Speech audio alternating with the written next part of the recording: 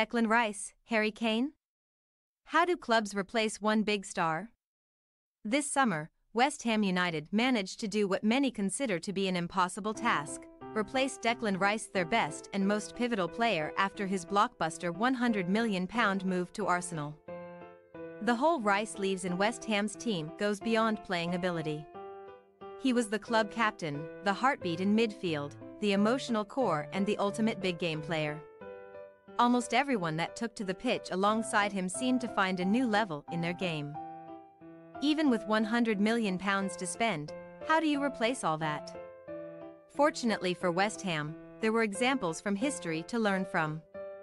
Rice is not the first key player to make a transfer, and the Hammers aren't the first club to have to deal its repercussions indeed.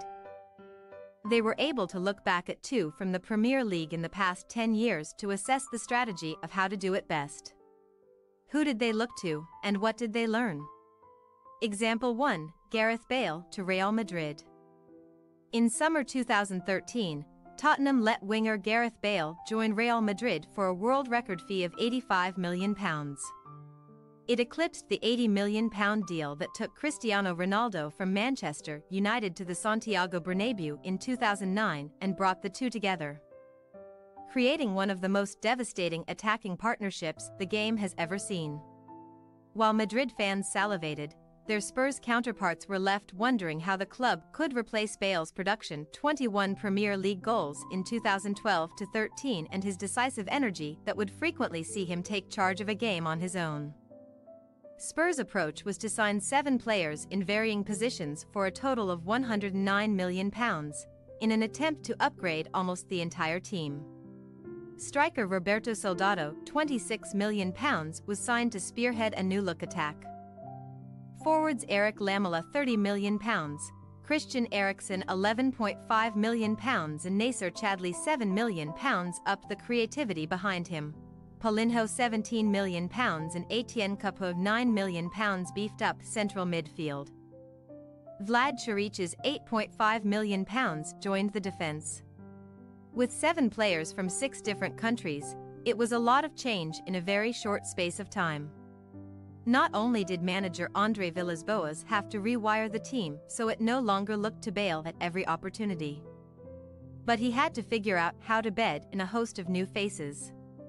Of those 7, Eriksen was a smash hit, Lamela gained cult hero status but did not truly fill the void, and Chadli was solid, while Capoue only emerged as an exceptional player later on in his career when playing for Watford and Villarreal. But Soldado, Paulinho, and Chiriches were soon moved on. In principle, using the money from Bale's transfer to upgrade more than one position in the team was a sound plan, but it created more uncertainty and unfamiliarity within the ranks.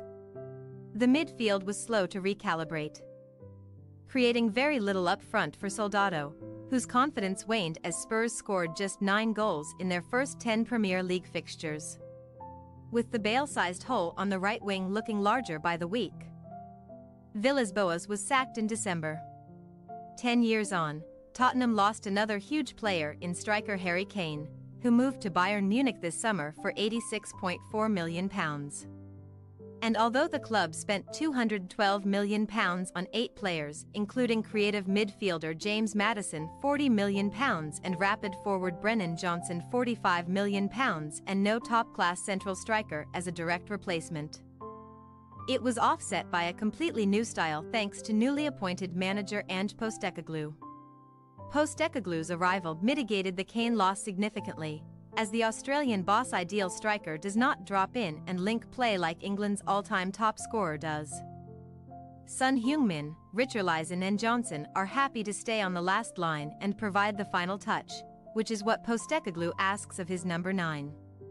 It has worked out well so far, with 3 wins from 4 games and a noticeable improvement in attacking freedom. Example 2, Jack Grealish to Manchester City. 2 years ago, Manchester City activated Jack Grealish's £100 million release clause to sign him from Aston Villa. Grealish is a boyhood Villa fan, having joined them at the age of 6, and had grown to become the epicenter of the club's attack. Plan A, B and C was to get the ball to him, because his ability to dribble, create and break the game open was second to none. His 6 goals and 10 assists from just 24 starts in 2020 to 21 led to an England call-up for the COVID-19 delayed Euro 2020, where he impressed enough to persuade City he could be a future star. Villa had ample time to prepare for this and moved swiftly. By the time Grealish's move had been sealed on August 5, then CEO Christian Purslow had already signed 3 replacement players and prepared a video explaining his thought process. Our strategy was to analyze and break down Jack's key attributes, his creativity, his assists, his goals, and to find these qualities in others in 3 forward players, he said. In signing Emiliano Buendia, £33m, Leon Bailey, £25m, and Danny Ings, £25m, we believe we have achieved this key objective and in doing so, reduced an overdependency on one brilliant footballer. Buendia was signed for creativity and assists, Bailey for speed, Ings for goals. On paper it formed a strong front 3 and striker Ollie Watkins added depth, but manager Dean Smith shifted away from a 4-2-3-1 shape into a 3-5-2 in order to get both strikers on the pitch together. Watkins and Ings did not click and it created imbalances elsewhere.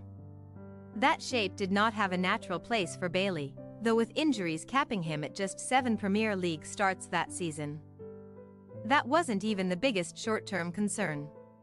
By the time Smith had been relieved of his duties on November 8, Villa were flirting with relegation and looked like an incredibly muddled tactical unit. Just over a year later, Ings left to sign for West Ham for £15 million because the club's next 2 managers Steven Gerrard and Unai Emery could not find a way to make him fit into the team while ensuring Watkins remained key. West Ham show how to do it. The business West Ham have done in the wake of Rice's exit created a real buzz. They signed 2/3 of Ajax's impressive midfield, in Edson Alvarez £35 million and Mohamed Kudus £38 million. While Southampton's James Ward-Prowse £30 million brings Premier League experience, set-piece excellence and leadership after the Saints were relegated. In essence, West Ham followed Villa's blueprint from example 2 over Spurs, in that they overhauled the position their key departure played in, rather than try to spread the money even further across the squad. They correctly identified that Rice was practically a midfield on his own. So they signed a set of players to form a new one. Alvarez, Kudus and Ward-Prowse combined cost £103 million, meaning the Hammers have essentially turned one star player into 3 new ones. The brains behind the overhaul was new technical director Tim Steidton, who has done a superb job remodeling the midfield from 2 key aspects. The first is qualitative, to replace an elite player like Rice. You need to sign players of quality in response. Alvarez and Kudus are tried and tested in the Champions League, while Ward-Prowse is a hardened Premier League performer with a specific skill on set pieces that betters almost everyone on the planet. Back in 2013, Spurs likely thought they'd nailed this brief, as Soldado, Lamela, Paulinho and the rest were big names, but the sheer number of recruits made adapting quickly extremely difficult. In 2021, Villa banked on Buendia taking a massive step up from the Championship, which he struggled with, while Bailey was too injured to show much in the way of quality. The second aspect is tactical. The players must be good, but they must also suit the manager's style, allowing them to bed in with more ease. This is where the Spurs of 2023 have shown and, likewise, West Ham boss David Moyes leans on Alvarez's physicality, Ward-Prowse's work rate and free kicks, which can unlock the height and strength of his teams, while Kudus provides on-the-ball sparkle with some expert ball-winning too. Moyes hasn't had to adapt his style and shape to integrate Ward-Prowse or Alvarez whatsoever. The West Ham of 2023-24 has looked a lot like the West Ham of 2022-23, only with an enhanced set-piece threat. This is where Villa fell down massively, as signing Ings forced a change in shape and altered Watkins' role, creating a ripple effect which destabilized the entire team. The early signs for West Ham are incredibly positive. They temporarily rose to the top of the Premier League on Friday night as victory over Luton Town made it 10 points from 12 games. Ward-Prowse already has 2 assists from set pieces and 4 goal involvements, while Alvarez has looked solid in his first 2 starts. Kudus signed later, but his progression may spell bad news for Tomas Soucek. Or even Said Benrahma on the left flank, as the Ghana international can play any number of roles in midfield. The Hammers do not look like a team who had their midfield core cut out over the summer.